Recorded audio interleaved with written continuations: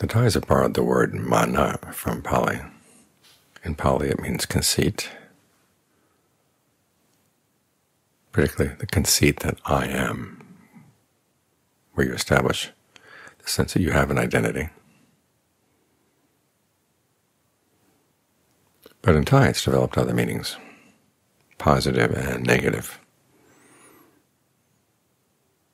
It basically means pride in Pali. Excuse me, means pride in Thai.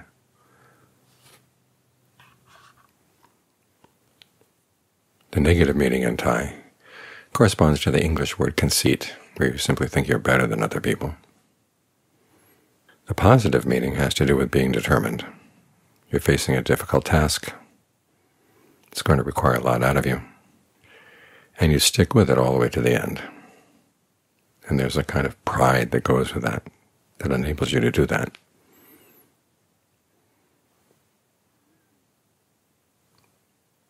And it's good to think about these two meanings of pride, because they play a role in the practice. In the positive sense, you want to be proud about the fact that you are practicing, you're doing something noble, you're following the customs of noble ones. You're looking for your happiness in a way that's totally harmless. It's going to require a lot out of you.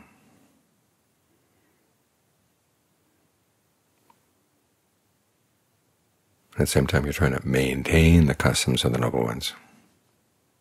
In other words, you don't simply practice them yourself, but you're passing them on to others through your example. Ajahn Fuang tells the story when he was with Ajahn Mun. Ajahn Mun would make his spittoons out of coconut shells. He would carve them himself, and if they broke, he'd carve a new one. Someone came one time with a nice glazed ceramic spittoon, and Ajahn Mun refused to accept it. He said, "I already have one." And the donor said, "Well, this is of higher quality." And Ajahn Mun said, "What do you mean higher? Where does ceramic come from? It comes from dirt. Whereas coconut shells come from high up in the tree. They're much higher."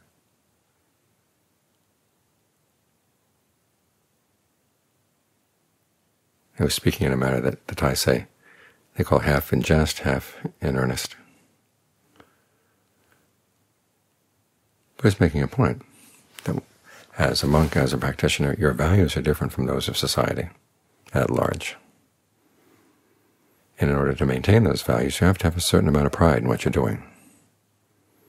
Otherwise, it's all too easy to give in to people's requests to accept their gifts, make allowances, do things in a more modern or efficient way.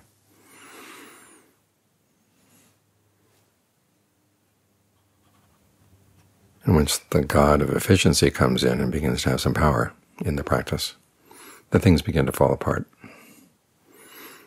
And Ajahn Fuang would sometimes speak with scorn of the people who want things to be more modern, more up-to-date.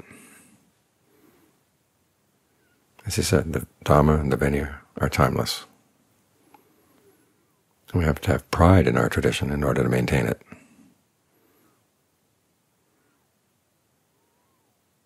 Now, you do have to be careful about that pride. You notice in the Sutta on the Customs of the Noble Ones, the Buddha said that you are careful to be frugal and to be content with little. And at the same time, you watch out so that you don't exalt yourself and disparage others over the fact that you are content and they're not content. We're not here to compare ourselves with others. So it's a fine line, being proud of your tradition, but not making it a reason to look down on others. Ajahn Mahabua tells us of when he was with Ajahn Mun, he would take on the Tudanga practice during the rains retreat of not accepting food from people who brought food after the alms round. And as the rains retreat wore on, he noticed other monks who had taken the same vow would one by one fall prey to the desire to take some of that food that came afterwards. And he's very proud of the fact that even though they fell down, he wouldn't fall down. But he said every once in a while Ajahn Mun would come over and bring some food that had been brought afterwards, slip it into Ajahn Mahabua's bowl. He would do it in such a way that he had slipped it in before Ajahn Mahabua knew what had happened. John Mun would say, have some pity on these people, they came late. And as Ajahn Mahaprabhu said, he did it just enough to warn him that there's a danger in pride, but not so much or not so often as to discourage him. Because after all, it is a good thing. If you realize that you have some defilements around food, you want to be a little bit extra strict with yourself about them. And having this tradition is a good tradition to maintain, and a good tradition to keep alive.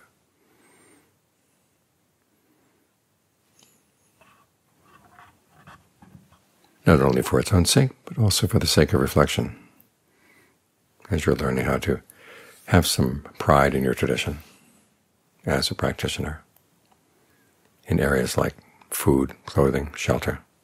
It makes you think about other areas where you're proud, where you've picked up some pride from the culture from which you came. And the question is this an appropriate pride here in the practice? For example, with our speech, it's very easy to see that there are people out in the world who are afraid to say the truth, or afraid to express their feelings. And so there's a certain amount of pride that comes with the idea, well, I'm not afraid. I'll say whatever I see is true, or whatever I see have come through my mind. And so there's a certain kind of courage or bravery about that. But is it appropriate? After all, we live in a culture of restraint here.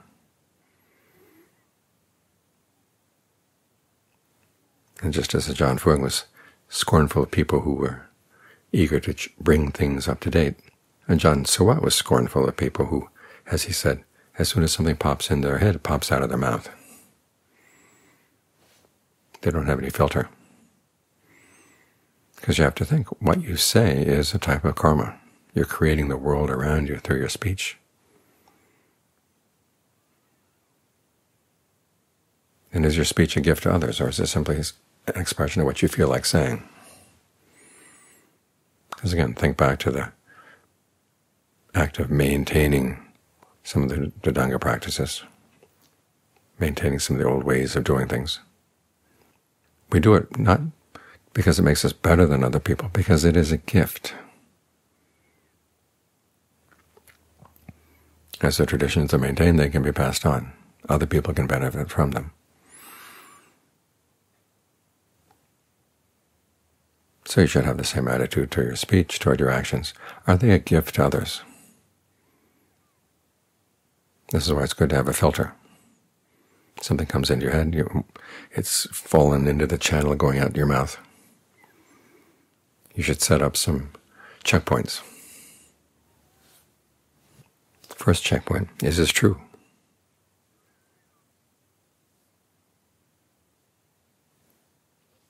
The second checkpoint, is this beneficial? Does it really help other people that this particular thought or this particular idea is getting out into the world?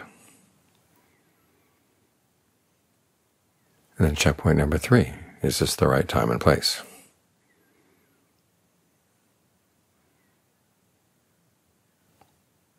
So even though this is less efficient than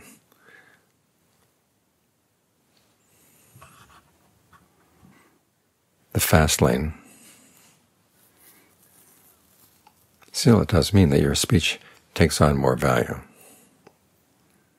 And it's the kind of speech you can be proud of, not because you're unafraid to say what you think, but you're proud because you've tested it, you've considered it, and decided that this is a good thought to go out in the world. You treat your speech as if it has value.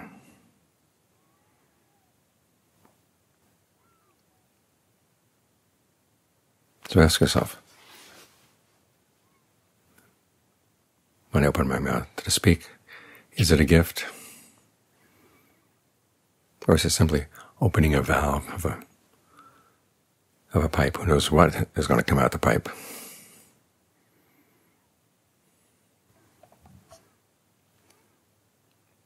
And as you decide to be more careful in how you speak, more judicious in how you speak,